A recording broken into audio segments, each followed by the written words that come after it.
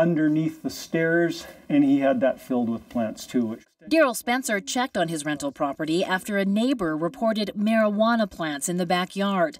Inside, the retired fire inspector found dozens of other plants and more. Lights and fans and extension cords hanging from the ceiling. The tenant had a medical marijuana license that allowed him to legally grow pot. I was worried about the fire hazard. When Spencer let his insurance company know about the medical grow-op, it canceled his coverage, saying legal or not, it was too risky. For months, he couldn't find a replacement policy. Most basic home insurance policies don't cover marijuana-related damages. You can lose everything that you've worked for your whole life. Under new federal rules, landlords can do very little if a tenant is growing licensed medical marijuana.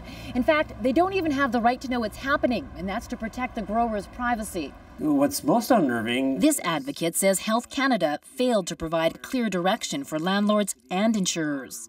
If you're a landlord, and let's look at a situation where you have a basement suite, a mortgage helper. The reality is that currently you could wake up one morning and you could find a medical marijuana grow-op in your basement that you really can't do a whole lot about. Go Public also found while Health Canada put out specific guidelines on how to safely set up medical marijuana grows, it wants local authorities to make sure safety rules are being followed. Problem is, federal privacy regulations prevent local authorities from even knowing where the pot is being grown.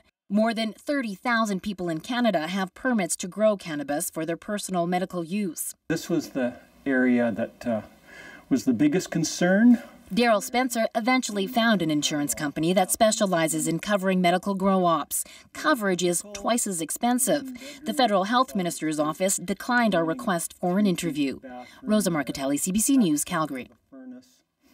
Well, if you want our Go Public team to look into a story, get in touch. Just send us an email at gopublic@cbc.ca.